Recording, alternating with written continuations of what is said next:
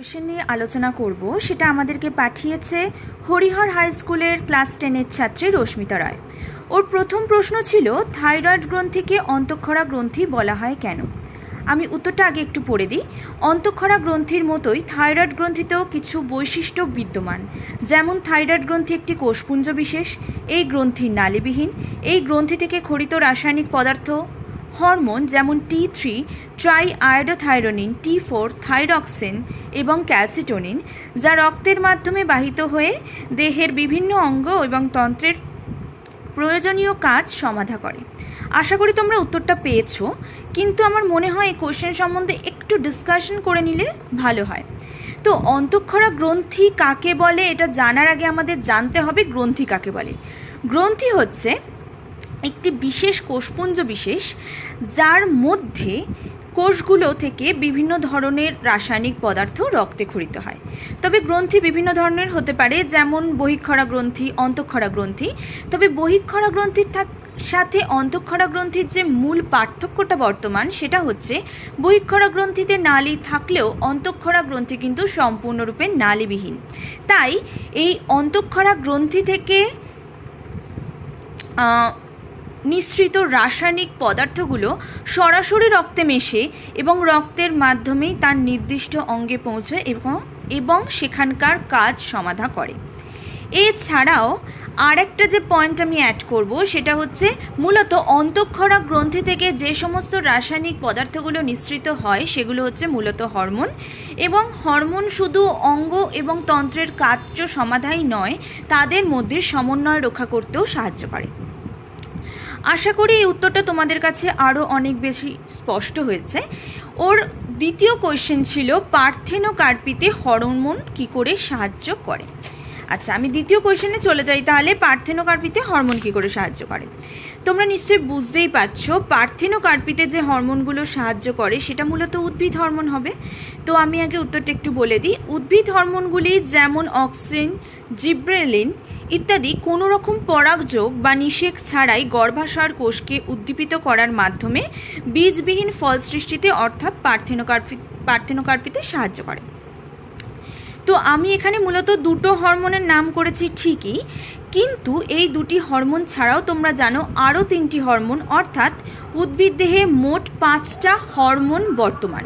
সেটা হচ্ছে auxin, gibberellin, ethylene, cytokinin এবং অ্যাবসাইসিক অ্যাসিড।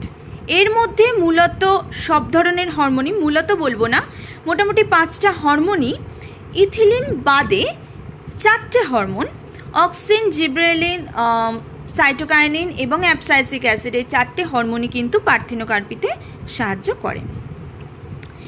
এরপরে আমি ওর তৃতীয় কোশ্চেনে চলে আসব, সেটা হচ্ছে উদ্ভিদের জননে কৃত্রিম হরমোন কি করে সাহায্য করে। একটু আগেই আমি উদ্ভিদ হরমোন সম্বন্ধে কথাগুলো তোমাদের বললাম। তবে যে সমস্ত উদ্ভিদ হরমোন কৃত্রিমভাবে প্রস্তুত করা সম্ভব সেগুলো হলো মূলত অক্সিন এবং সাইটোকাইনিন। আগে আমি কোয়েশ্চেনটা একটু পড়ে নিই। সেটা হচ্ছে যে সমস্ত উদ্ভিদ হরমোনগুলোকে কৃত্রিম উপায়ে তৈরি করা সম্ভব সেগুলি হলো অক্সিন, যার কৃত্রিম রূপ হচ্ছে naphthalene acetic acid NAA, cytokinin, যার কৃত্রিম রূপ হচ্ছে কাইনেটিন ইত্যাদি।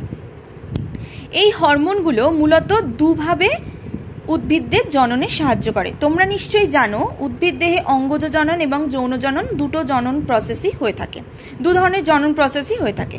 তো ফার্স্টে আমরা আসছি যৌন জননের ক্ষেত্রে।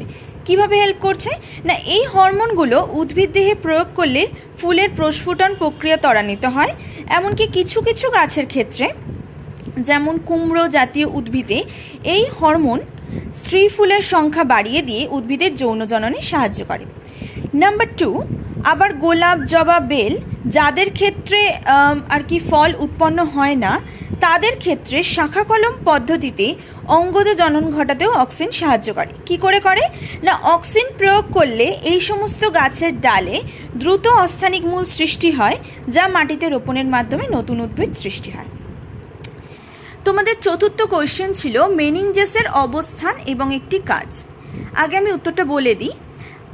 মেনিনজেসের অবস্থান হচ্ছে মস্তিষ্ক ও সুষুম্না কাণ্ডকে বাইরে থেকে ঘিরে রাখে ত্রিস্তরীয় মেনিনজেস।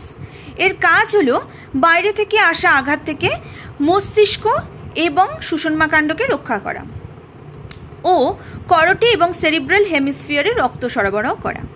এবার আমি এটা সম্বন্ধে একটু ডিসকাস করি। সেটা হচ্ছে মেনিনজেসের আমি বললাম ত্রিস্তরীয় আবরণ, অর্থাৎ 3টে স্তর থাকে। এই 3টে স্তরের নাম বাইরে থেকে ভেতরের দিকে হলো ডুরা ম্যাটার, যেটা একদম স্কালের নিচে অর্থাৎ খুলির ভেতরের দিকের অংশে থাকে, ভেতরের দিকের অংশ সংলগ্ন অবস্থায় থাকে হচ্ছে ডুরা ম্যাটার।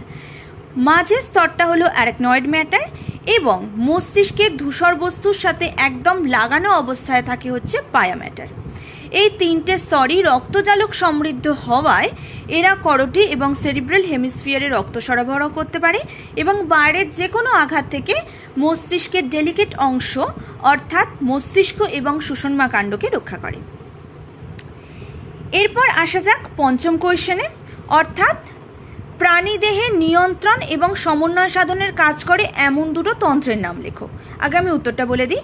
প্রাণীদেহে নিয়ন্ত্রণ এবং সমন্বয় সাধনের কাজ করে এমন দুটো তন্ত্রের নাম হলো স্নায়ুতন্ত্র এবং অন্তঃক্ষরাতন্ত্র। তবে এই সম্বন্ধে আমার মনে হয় ডিসকাশন করাটা একটু প্রয়োজন। আচ্ছা, প্রাণীদেহে সমন্বয় সাধন বলতে আমরা ফার্স্টেই যেটা বুঝি সেটা হচ্ছে বাইরের পরিবেশের সাথে আমাদের কানেক্ট করে নার্ভাস সিস্টেম, অর্থাৎ বাইরে থেকে আসা উদ্দীপনা পারসিভ করা এবং সেইটার অনুযায়ী কাজ করা বা প্রতিক্রিয়া করাই কিন্তু নার্ভাস সিস্টেম অর্থাৎ স্নায়ুতন্ত্র।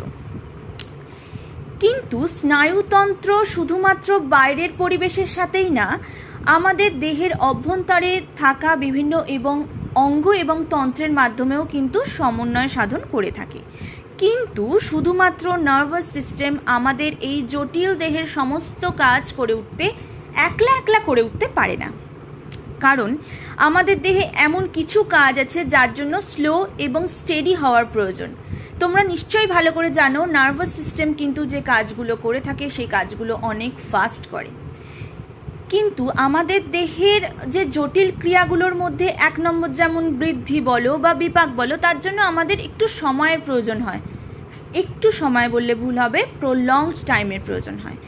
ওই জন্য সেই ক্ষেত্রে কিন্তু শুধুমাত্র নার্ভাস সিস্টেম দ্বারা সেটা করা সম্ভব হয় না, কারণ তোমরা বুঝতেই পারছো নার্ভাস সিস্টেম ফাস্ট কাজ করে বলে বৃদ্ধিটা খুব তাড়াতাড়ি যদি হয়ে যায় তাহলে বৃদ্ধির জন্য বা বৃদ্ধির সাথে অ্যাসোসিয়েটেড যে কাজগুলো আছে সেটা ওই কম সময়ের মধ্যে করে ওঠা বা করতে পারা সম্ভব হয় না।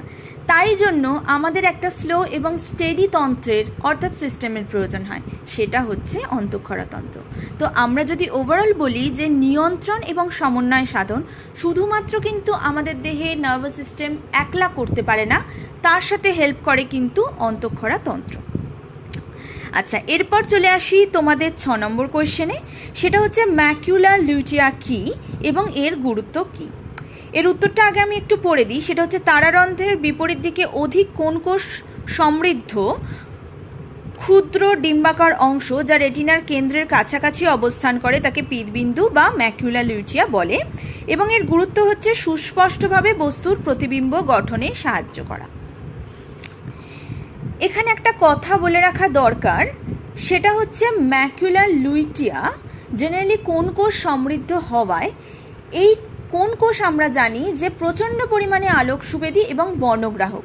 তাই জন্য কোনো বস্তুর উপর আমরা যখন দৃষ্টি নিক্ষেপ করি সেই বস্তুটা সম্বন্ধে ইন ডিটেলস অর্থাৎ নিখুঁতভাবে কত অ্যাকিউরেটলি আমরা বস্তুটাকে দেখতে পাচ্ছি সেটা ডিপেন্ড করে কিন্তু ম্যাকুলার লিউটিয়ার উপর।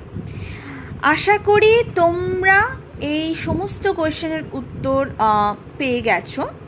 তবে তোমাদের যদি ফার্দার আরও জানতে ইচ্ছা করে বা আরও কোয়েশ্চেনের আরও কোয়ারিজ থাকে তাহলে তোমরা নিশ্চয়ই আমাদের কাছে পাঠিও, কিন্তু তার সাথে সাথেই তোমরা ছায়া জীবনবিজ্ঞান এবং পরিবেশের যে বই দুটি রয়েছে অর্থাৎ শিক্ষক 10-এর শিক্ষক এবং টেক্সট বই সেটাও একটু ফলো করো। আশা করি তোমাদের হেল্প হবে এতে।